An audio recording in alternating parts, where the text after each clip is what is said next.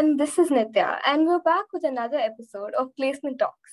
We have with us Akshara, who's going to share her insights and tips on the placement journey and a few other hacks on how to ace it. So, Akshara, would you like to please introduce yourself? So, my name is Akshara Pramod, and I am from the Electronics and Computer Engineering branch. I'm currently in my last sem of the BTech degree. My cumulative GPA right now is of 9.15. I am interested in management marketing, and right now I am developing interest in web development and stuff. Just for your information, I just want to tell you people that basically I was planning for my master's and I had to go for higher studies when I got this PPO offer. So I consulted a few people and they guided me, and that's why after the entire conversation, it was just a 5-minute deadline for me if I want to go for higher studies or I want to do this, like take the job offer. So I finally ended up taking this job offer. Oh wow, that's amazing. Congratulations on your placement also. So to start off, would you like to tell us about the selection process and how the application was done?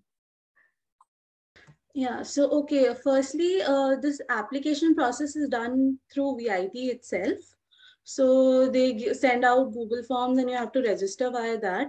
And after that, the company does the first shortlisting that is generally based on CGPA and your branch. I'll tell you one thing, that there are certain companies that only focus on CSE students or people who have some specialization in CSE. So that what happens sometimes with few companies. And after the selection process, the coding round we generally go through, and then the entire interview process is done. So okay, that was nice.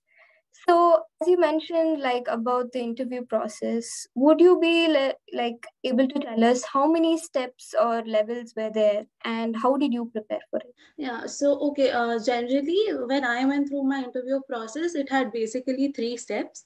The first step was the coding round. So in the coding round, there were basically multiple choice questions along with a coding question. And for me personally, the coding question was easier, but the MCQs were a bit difficult because they involved higher and advanced DBMS, DSA, OS concepts. There were data communication network concepts. There was computer architecture and all. So that part was a really difficult for me. After the interview process, around 43 people were selected for the second round, which was the technical round. So for me, the technical round was basically about for me, it was DBMS centric. It is not always going to be like that. For people, it is like coding as well. But for me, it was DBMS centric because I had worked with DBMS and DSA concepts. That is going to be for sure in every technical round. After the technical round, there was a managerial round, which involved a lot of about my projects. If in your resume you have mentioned about certain certifications or some patent or research work you have done. So managerial round was all about that. And after that, a final list was given. So how I prepared for it was I went through GFG first. That was my first thing after I got selected for the first round. I saw experiences of people for internship experiences, placement experiences, and I got to know what are the type of questions that generally recruiters ask for Optum's placement process. So I got to know about that. Then nextly, I searched through YouTube and GFG for my DSA concepts thoroughly and my algorithms that I focused on. And for practice, I used HackerRank and sometimes GFG as well. So that is how I prepared for it. So it must have been pretty competitive, right? So can you tell us what you found helpful for your preparation and your strategies for the placement? Okay, so my first strategy was like for every round I had different strategies. So like the managerial round, I have people who are there in that department, like my family members. So I went to them for like give me some guidance at how to approach, and they told me certain stuff that you should know about the company. Just visit their website once before you go for the managerial round. For the technical round and for the coding round, I was like preparing. I was already coding. I was doing practice on HackerRank, and that and all I completed. And I just brushed up through my projects once so that I just don't mess up when I know what important points I need to tell them at that time, that this is something which was very important and highlighted in my project, so that I don't miss upon that, because there's a lot of pressure when you're sitting for an interview. So I just brushed up through that, some DSA concepts and like my basic knowledge on DBMS and certain stuff which is important for any developer. So I just brushed through them, and coding was like on a routine thing at that time. So now I'm actually starting to rethink my plans for the preparation. So, like, on to a different kind of question regarding clubs. So, like, technical, non technical, do you think they have any effect on the placements? What do you feel? Yeah, so personally, actually, I was a manager of Team Aviators International for almost like 2 years. So I think personally that was the plus bonus point for me during the interview, because generally there are many roles that come. Sometimes it's product management as well, and sometimes there are like these developer roles. So when product management comes there, you have to put in something about your leadership qualities and your co-curriculars. They play an important role. And during my tech interview, a major part of it involved questions like, I have been a part of this club, I have done something in this club. So, how was the experience? This was a part of my technical round. So, it's always good to be part of non technical as well as technical clubs. It's always good to have some co curriculars so that you can engage yourself. And there is always a plus point in your learning curve when you are a part of something like that. Okay, that was like a great insight on clubs. What do you think about soft skills? Like, do they play a role in this journey? I personally feel that surely soft skill plays a role. Like if you enter a room where your interviewer asking you something, and even when you have to say no, the way you say no also makes a difference. If you say I don't know an answer, there is a subtle way of saying that too. So everything that you have to present yourself, it is all your soft skills. So that plays a very important role when you are there for any placement process, because many times that's going to help you to be a little more stable and little more calm, and it'll help you strategize yourself well. So, like, moving on, I'm sure you're aware of the pressure to have a great resume and like what sort of things come with it. So, what do you think captures their attention? Are like projects and work experiences are very related? Yeah.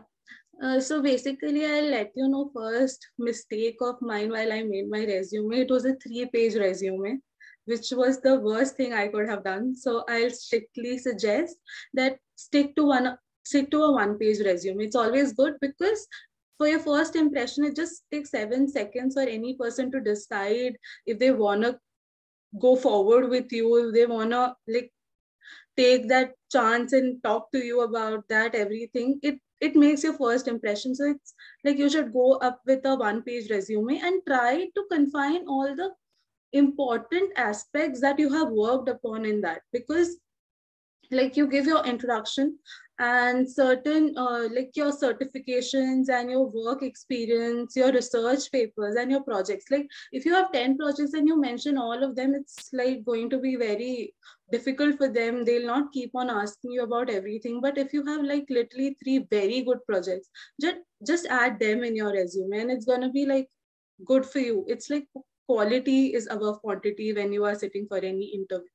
So just focus on your research paper, like the research sections and your work experience sections. And if you have any important certification, never miss out on those.